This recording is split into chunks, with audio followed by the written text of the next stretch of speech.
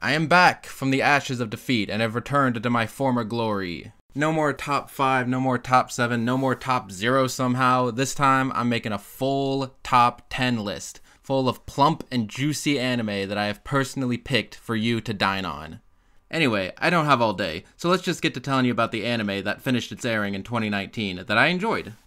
Number 10, Attack on Titan Season 3. Back in my 2017 list, I talked about how I preferred the character and world-building second season of Attack on Titan over the heavy plot-twisting first season. However, I would be lying if I said I didn't entirely miss the excitement that those plot twists brought with them. It was kind of like a roller coaster in that way. This can make an enjoyable show, but the problem with the style is that, like a roller coaster, these types of shows can come off as all feeling the same if they just rely on the roller coaster aspects too much. However, Season 3 of Attack on Titan comes in and is able to have its cake and eat it too. It takes all the world and character building from Season 2 and goes back to the Season 1-esque plot twists. This combination helps this roller coaster feel grounded and more satisfying because of the build-up. It also helps that the stunning animation is on full display. All of these elements turned Attack on Titan into a show that was fun in the moment but ultimately forgettable, into a series I'm fully invested in, and with the last season on the horizon, I'm ready to see this ride to the end. Number 9, Black Fox. Because Black Fox is just a better Marvel movie than any of the other Marvel movies. I don't hate Marvel movies. Superhero origin stories is a format that leads itself well to creative and compelling storytelling, fitting nicely into the classic hero's journey template. But just like roller coaster anime, there are only so many different ways you can tell a superhero origin story before it gets stale, and Black Fox for sure falls into this category. However, what makes Black Fox stand out is that its story is just one part of what makes it enjoyable. What really makes this movie so much better in my eyes than any other Marvel movie is its visuals. First of all, the animation itself is amazing, and not in the flashy, lots of movement kind of way, but in the way where everything has a good sense of weight and momentum that makes it exciting. And the directing of each scene adds to this excitement, being well paced where it feels like there's not time wasted in this hour-and-a-half movie. And to top it off, its character designs are a perfect mix between cute and cool, which is quickly becoming my favorite aesthetic. So while this movie is a bit weak narratively, if you're a fan of the medium of animation, it's a good time. Number 8, The Demon Girl Next Door. The most interesting thing about this show is its ability to comment on serious and heavy themes, while at the same time being one of the funniest cute girl shows I've seen in a while. The show's main conceit is that the two main characters are a magical girl and a demon that are fated to battle. However, the magical girl is disillusioned toward combat, and the demon is an innocent girl who wouldn't hurt a fly. So the main underlying joke is the contrast between trying to play out this destiny to fight, but because of their personalities end up failing and becoming friendly instead. In the moment-to-moment of the show, this aspect is played for laughs. However, there are times in the show where this contrast is used to convey its larger themes. Because the truth is that these girls would make really good friends under any other circumstance, but that friendship is not allowed to happen because of the roles that they have been forced into. So the comedy scenes have a bit of a tragic undertone to them. But what makes this show so heartfelt is the girls' willingness to fight through this. Despite what the world around them says, they come to understand that they can help each other and work together to get through it. So that's what makes this show not only a great comedy, but also have a good dramatic arc that puts it at number 8 on my list, even if the weaker side plots and characters keep it from going any higher. Number 7, Manaria Friends. Another gal pals show, but this time instead of being funny and heartfelt, it's cozy and heartfelt. Emphasis on the cozy, because that's the show's main appeal, and I enjoy the way that it goes about achieving this as not to come off too boring. Of course, it has the conventional ways of making a show cozy and relaxing, such as calming music, pretty backgrounds, and quiet moments. But what stops me from falling asleep watching it while still being relaxing is how the story elements are portrayed and how the story is structured in general. There's still tension and conflict in the show, but the emotions of that are very subdued. Instead of loud, obvious emotions, there are more quiet, complex feelings at the forefront of every conflict. These subtle emotions go for positive emotions as well. Most interestingly, in the way that the show outright skips over would-be emotional climaxes to arcs, and just using clever writing to imply that they happened. So the audience gets the feeling that the conflict in the show resolved peacefully, without disrupting the overall relaxing feeling of the show. All of this, in combination with the short episode length, gives the show a good mixture of coziness, while not being boring, to make this one of the easiest watches of the year. Number 6, Demon Slayer. Going from a relaxing show to the complete opposite, Demon Slayer is your classic coming-of-age shonen action show. If you've been following anime at all within the last year, then it's no surprise to you that the show is well liked.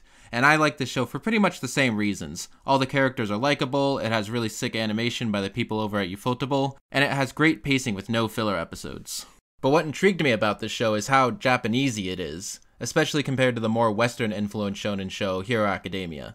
For example, the first arc of the story has the main character training in the mountains for years while showing little to no progress.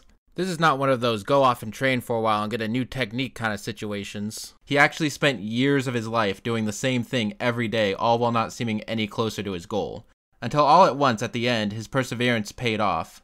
This theme of perseverance is a large aspect of Buddhism, and while other shows have this theme to some extent, Demon Slayer takes it up a notch to show the extreme strain and hopelessness that this comes with.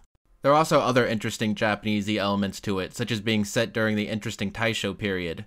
So even if you're a total weeb or just a fan of fun action stories, or both, Demon Slayer is overall a good time. Number 5. A certain magical Index 3 and a certain scientific accelerator. Grouping these two together because they're both part of the Index series and I feel similarly about them. To people who know how huge of a fan of the Index series I am, it might come as a surprise to see it this low on my list. However, these two do fall a bit short compared to previous seasons. Index 3 has pacing and overall production issues, and Accelerator's story is a bit weak. But just because these shows are not as strong as they could have been, they still have the core appeal of the Index series, that being the crazy world and characters and how both of these things interact.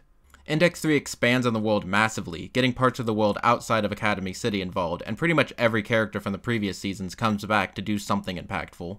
Meanwhile, Accelerator is about one of the most interesting characters in the series, and it knows how to take advantage of it, frequently putting him in situations that emphasize his crazy and maniacal behavior, all while introducing its own characters that have their own stories and behavior that bounce off of him well. So while these shows end up not as good as they could have been, if you enjoy the core appeal of the Index series, you'll find plenty to like about them. Number 4. That Time I Got Reincarnated as a Slime. Ever since the massive popularity of Sword Art Online back in 2012, isekai shows have taken up a very large portion of anime that gets made, and most of them suck. Which is unfortunate because the idea of throwing someone into a drastically different world than they are used to and seeing how these two affect each other is fundamentally an interesting concept. But most isekai shows just end up being generic adventure shows. This slime isekai, however, does take full advantage of the potential of this genre. For starters, the main character uses his outside perspective to understand the core issues that plague the war-torn fantasy world. Then, it uses his old peaceful world as a model to help his new one find the same peace. During all of this, he also seeks to deepen his knowledge of this new world by exploring different parts of it and understanding the people who live there, which allows the story to naturally introduce new characters and build on the world. In addition to its unique aspects, the show's more conventional aspects are also well above average. This includes the fluid animation, fun side characters, and its hilarious sense of humor. All of this definitely deserves it a spot on my list, and makes me wonder how other isekais can't be half as good as this one. Number 3. Beastars. From a distance, it might be surprising that a 3D CGI show about animal people is this high on my list. These doubts are quite justified. 3D anime has a pretty bad reputation for seemingly being at odds with the strengths of anime, but the main issue is that 3D animation often tries too hard to look like anime and always ends up falling short. Beastars, however, steps away from that to focus on what 3D animation can do that 2D can't. Like Orange's previous work, Land of the Lustrous, Beastars experiments with a lot of perspective shots. However, in this show, this is taken even further by focusing on the amount of movement that's possible in 3D that would not be feasible if you had to worry about having to draw every single frame.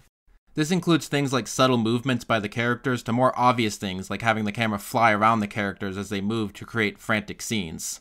Even the use of animal characters is taken full advantage of to tell an interesting story.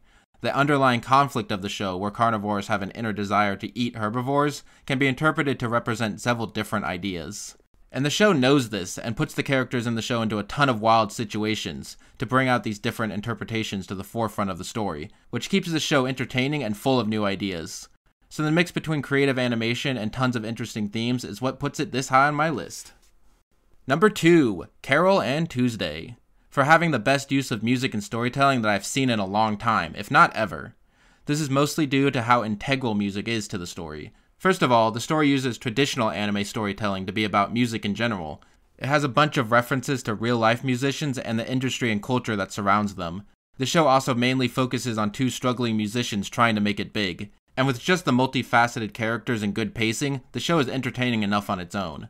But what really pushes the show over the top is its themes of how music can communicate and connect people on deeper levels than words alone.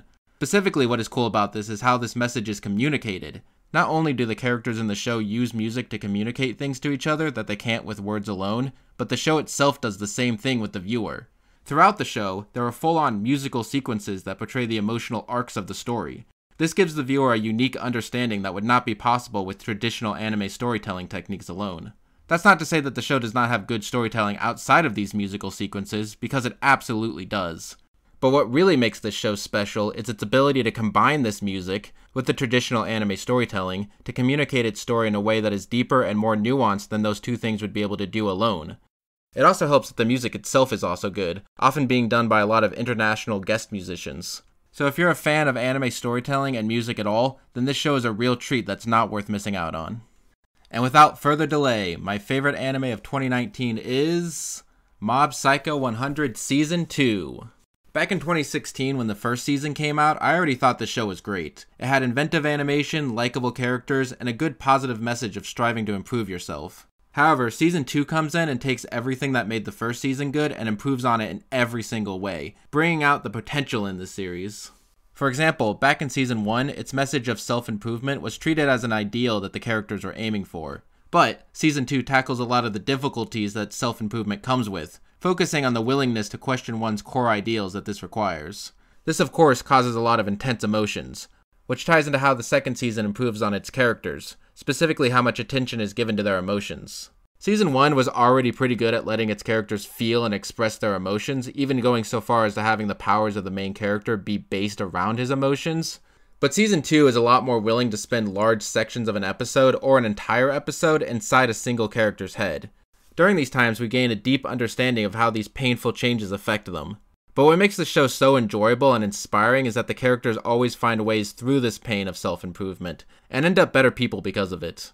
However, what really puts this show at number 1 on my list is its ability to combine these dramatic themes with classic shonen action. For example, at one point, a villain's cynical worldview is proven to be true, but the hero finds a way to accept this and spin it in a positive light that will help better himself and the world. This one storyline is able to all at once support its core message, flip the trope of the hero proving the villain wrong, and still have a satisfying fight scene. And of course, the animation is also a step up and works with all of these elements, being some of the most experimental and expressive animation I've seen in an action show. With its complex worldviews, relatable and lovable characters, and breathtaking animation, Mob Psycho 100 Season 2 was able to take an already great show and make it into the most enjoyable show of the year. And that's the end of my Anime of the Year list. Overall, another solid year of anime, and nothing else. Yep, the end of 2019 definitely does not indicate anything special, so I'll see you all next year. Bye! Wait a minute, 2019 is the end of a decade! And more surprising is that I've been making an Anime of the Year list for every year in the decade.